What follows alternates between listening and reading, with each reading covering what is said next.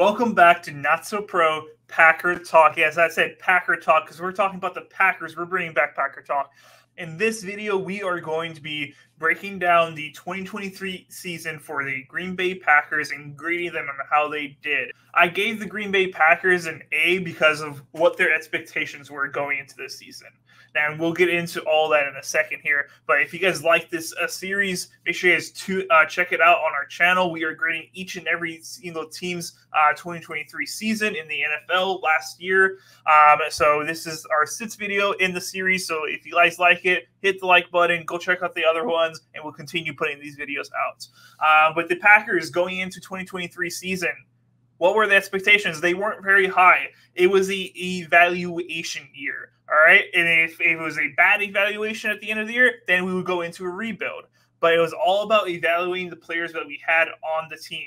It was about evaluating Jordan Love, the defense, a whole bunch of different areas. But the biggest thing was evaluating Jordan Love and seeing if he could be our franchise quarterback and moving forward. Now, with figuring that out, how many wins were we expected to get? I think when we got 9 wins, that was the ceiling. All right, a lot of these analysts out there said that we would be lucky to win 5 games, that we would be lucky to win any games at all. Some analysts out there were saying the Green Bay Packers were going to be one of the worst teams in the NFL. Jordan Love was going to be anything, and boy, did we prove them wrong. Now, in the first few weeks of the Green Bay Packers season, it did not look good at all. It was very, very rough. We were 3-5 at one point, 3-6, and then thankfully, we were able to turn the season around and finish 9-8 and make it into the playoffs. After Aaron Jones came back from injury and started playing, and A.J. Dillon started actually moving the ball and getting good yards per carry. Once we were able to establish the running game back into the offense, it opened up everything else for Jordan Love, and it really allowed him to succeed in this offense. So that was the biggest turning point for this Packers offense. And then defensively, it was a rough year again after we have invested so much talent, so many draft picks, so much money into this defense and not getting the result that we want. It wasn't a horrible defense like I was calling it at certain points of the year. We made Baker Mayfield look good. We made Bryce Young look good. This defense we made Danny DeVito look good. You guys remember that week? But this defense was up and down. Points per game, we were pretty good. But the way we allowed teams to just drive down the field on us, it was very inconsistent. Thankfully, we have finally fired our defense coordinator, Joe Barry, and we have hired Jeff Hafley from the Boston College. He was a head coach at Boston College, and he's going to be our new defense coordinator. Has had time in the league with the Niners, I believe the Jags also. But he is coming back into the NFL. He's going to be our defensive coordinator, and he is going to be playing much more a press man coverage instead of this zone that we've been doing in Green Bay for so long. So really excited about that and his aggressiveness that he's going to bring to the defense. I think we really, really need it. So yeah, 2023 defense was very disappointing. Did shine in a few games, especially down the stretch, but had some really tough games where you were just scratching your head trying to figure out, was it all Joe Barry or is it also all the players that we've invested in? So we'll evaluate the defense this next year and see whose fault really was it. Was it Joe Barry or is it the players that we have drafted? So Packers, we made it to the playoffs. I mean, we made it to the playoffs, and then we beat the second ranked team, the Dallas Cowboys. Now, I know we all like to crap on the Cowboys, etc., that they always choke in the playoffs, and we all expected this, whatever. But at the end of the day, we put down the beating on that Dallas defense and really showed who we are and what we are. This young offense can be capable of, and it's very, very exciting.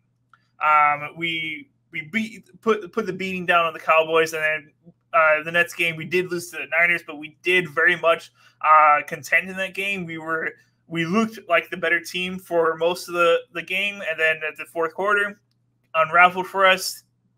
San Francisco is a great team. Hats off to them. Definitely, I won't take anything away from them, but it was really great to see that the Packers could contend with the best in the most crucial moments. Really, really exciting to see how this team continues to develop. So that's why I give the Packers an A for the 2023 season. I think we exceeded all expectations, and it was a great year. Now we just got to figure out how to continue building this team and make it into a championship, a Super Bowl caliber winning team. So that's what we're going to be talking about now. How do we move forward? All right. So Jordan Love, we know he's going to be our quarterback. We are not able to extend him, which you will get an extension until May. I forget the exact date in May, but it's in May that we'll be able to extend Jordan Love, and he's going to get a massive extension. I believe what he's going to be looking at and what his agent is going to be looking at when those talks start is going to be Aaron Rodgers' contract that he got after his first year, which put him at the 4th highest quarterback paid in the NFL at that time. I think Jordan Love is going to be asking for something similar because he definitely had a great year, one of the best, a better year than Aaron Rodgers had in his first year starting. Jordan Love made the playoffs while Aaron Rodgers didn't. So I think Jordan Love is going to earn himself a massive contract. I think he's going to be in the 50 mil per year range. Potentially, we'll have to see where it ends up, but it is definitely going to be a huge contract. I'm hoping it can stay in the 40 million range just to help with cap space and et cetera to continue build around him.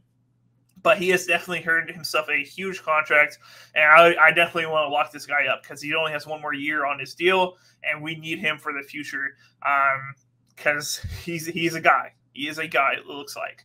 And then other things that we need to do. So the biggest thing we need to change is David Bakhtiari. David Bakhtiari is our left tackle, long-time left tackle, been in Green Bay for many, many years. But these past 3 years, he has been riddled with injuries, unfortunately. With his ACL, has been botched surgeries after botched surgeries, never fully healing, being inflamed, and not being able to stay healthy on the field. And he played the first game and then missed the rest of the 2023 season. And this upcoming year, his cap number is $40 million. $40 million. Now, this definitely could not stay on the Packers. He needs to take a pay cut if he wants to stay, and I don't see that happening. So I definitely think we need to trade or cut him. Now, the problem with that is trading. Who's going to take $40 million on? Or at least I think it needs to be $19 million cap from David Bakhtiari, who we don't even know is going to be completely healthy. He has said that his surgery went well and he's going to be able to rehab, but it's been a while since he's been playing regular football. So who's going to take that contract on? So it's a really hard thing to trade. Now, why don't we just trade him like that? You're probably asking that. We do say 20 million of that 40 million.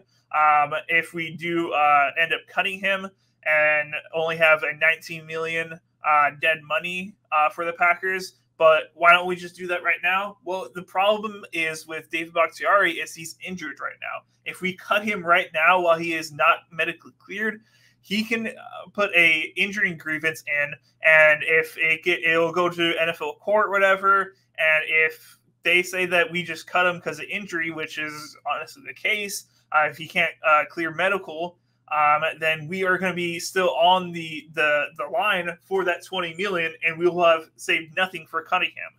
So as far as cutting him right now, it's most likely not going to happen. Now you're asking when can he clear a medical exam?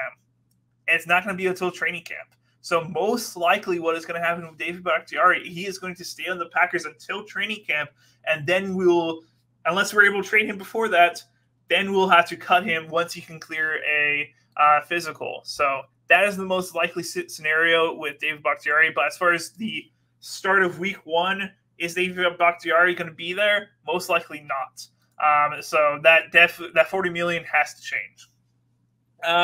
As far as after that, we definitely need to restructure a few deals. Kenny Clark, Jair Alexander, and then Aaron Jones is 100% coming back. Our GM, Goot, said that he was the heartbeat of this team when asked if Aaron Jones will be back. Aaron Jones is still under contract for one more year, but his cap hit right now is $17 million, which is a huge hit. The only people who are above that is Nick Chubb, and he's tied with CMC. We cannot have him on that $17 million. Definitely needs to change. Hopefully he takes a cap hit or a pay cut like he did last year, because if we just straight up cut him, he's not going to earn all the money that he could if he just took a pay cut with us. No one's going to pay him on the open market as much as that he could potentially earn with the Green Bay Packers. So hopefully he takes another pay cut and will stay with the Packers. That's what I see as the most likely scenario. What is the biggest needs for the Packers in the draft and etc.? The biggest thing that we need to fix is the safety position. Right now, we don't have a solidified starter over there.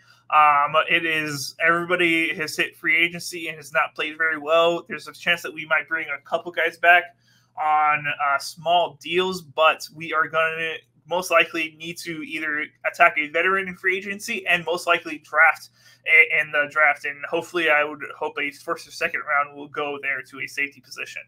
Other things that the Packers need to address is the running back position. Aaron Jones, he's 30 years old now. He's entering the last year of his deal. A.J. Dillon is in free agency.